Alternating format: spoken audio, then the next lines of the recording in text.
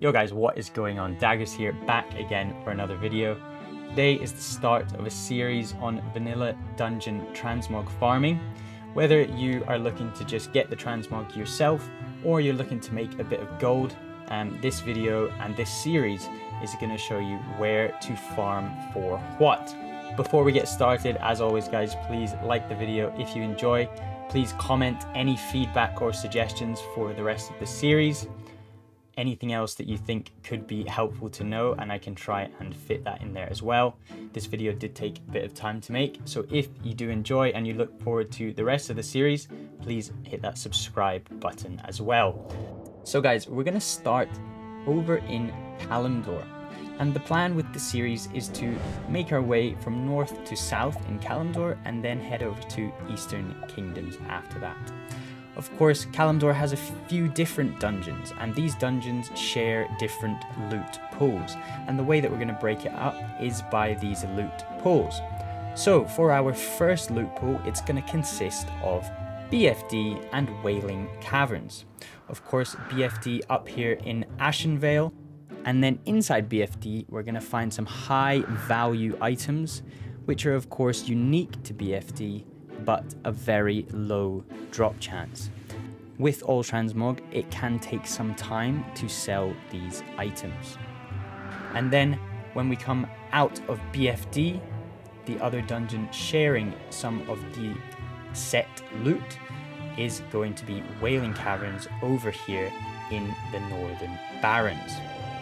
Inside Wailing Caverns, we are going to find a variety of these sets as well. So guys, just before we get into the different gear in this loot pool, I'd just like to have a quick disclaimer that obviously some of this gear has a very low drop chance, especially the BFD Unique Items. It's why they sell for so much gold. But if you're targeting one specific item, I would do a little bit more research, maybe Google it on Wowhead and see what the drop chance is and when you could expect to maybe find it. Also, of course, the gold amounts included in the video are the EU region and the Draenor current price. Now these hopefully will give you a kind of idea of how much gold you can expect depending on your realm. Draenor, where I have my characters, is quite a high population realm, and transmog tends to sell for a lot less. So this should give you a bit of a balance on what you can expect to sell these items for. But as with anything to do with gold, it can fluctuate so much depending on the time in the expansion, how many people are farming these dungeons. All of these things can affect it, and so these gold prices are not a hard price, it's just to give you an idea. So guys, I think that's everything I have to say about that. Let's jump into the items. So guys, looking at the items, we have the different sets along the top of the screen. We've got the items, the EU medium price, and the current Draenor price. Our first set is the Ceremonial Leather set. Only 2 of these items drop inside Wailing Caverns, the rest outside, but not in BFD or another dungeon. Then onto the Bloodspattered set. The chest here is going to drop in both BFD and Wailing Caverns, and the rest all dropping just in Wailing Caverns. Then onto our Mystics set. The chest dropping in BFD here, and the rest of the set dropping in Wailing Caverns. The chest selling for significantly more on the EU median. And then onto the Feral set. This one, similar with the Bloodspattered, you're going to get the chest in both BFD and Wailing Caverns, but and all the rest is just going to drop in Wailing Caverns. And then onto our Outrunner set. Chest and legs dropping in BFD this time, and the rest, the legs also dropping in Wailing Caverns, and the rest dropping in just Wailing Caverns. The legs look like they're selling for a lot more on the EU realms. Here we have shoulder pads as well, and the chest and the legs dropping in BFD, the legs also dropping in Wailing Caverns, and then the rest of the set just dropping in Wailing Caverns. And then onto our Warpaint set. Similar to some of the others, just the chest dropping in BFD and the rest of the set dropping in Wailing Caverns. So most of these sets we've gone through so far, a lot of those pieces are going to drop in Wailing Caverns, but the higher priced pieces are maybe going to be dropping in BFD. Now more onto the BFD side, with a lot of these items dropping in BFD and a few of them just dropping in Wailing Caverns. Now the hulking set, this one again mostly dropping in BFD, with 2 items also dropping in Wailing Caverns, but the whole set will drop in BFD alone. And then the ritual set, chest and legs dropping in BFD, and then the rest of the set dropping in Wailing Caverns. Of course, the legs also dropping in Wailing Caverns as well.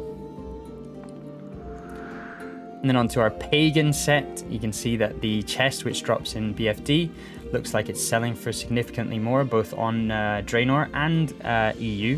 So maybe this is quite a popular piece. And then our Wrangler set is going to fully drop in BFD, but the chest does not drop in either of these dungeons or other dungeons. It drops more in the open world, but you can get the rest of the pieces in the dungeon. And then finally, we've got the Spike Chain set. This one, the chest is actually dropping in RFK, of course, which is not part of this current loot pool, and the rest of the pieces are dropping in BFD. Now guys, we're going to go on to the BFD Unique Items. Got a variety here. Crested Scepter selling for 114k on EU Realms and still 96k on Draenor. And the Axe of the Enforcer, this actually dropped for me on probably my first or second run of testing this out in BFD, selling for 69k on Draenor, but about 350k on EU Realms. So maybe on your realm you can get a fair bit of gold for this item. Yeah, and if the Ring of Precision supposedly selling for 100k as well. This one's a lot cheaper on my realm. I also got this to drop, but I haven't managed to sell it yet. And then a few more items, guys. The Doom Spike, 35k on EU, but only 5k on Draenor. The Staff of the Friar still selling pretty well on Draenor as well, 32k. And then the Onyx Claymore as well, 45k on Draenor. So this is a really good one to pick up. 106k on EU, of course, but yeah. And then finally, the Grimclaw, I also got this one to drop quite quickly for me as well. 99k on EU realms, but 39k on Draenor, which is not bad either. So guys, that is everything I've got for you in this video today, and I'm going to just get started on the rest of the series. There is a lot of research to do, as you can probably imagine. Guys, if you have enjoyed this video, or please, if you have any suggestions, as I said, there's a lot of information, and for you guys as the viewer, maybe you'll have a better idea of what you'd like to see in the next one. If there's anything that is missing or more information that you'd like, then please let me know in the comments. But that's been everything, guys. Thank you so much for watching. This has been Daggers. Peace.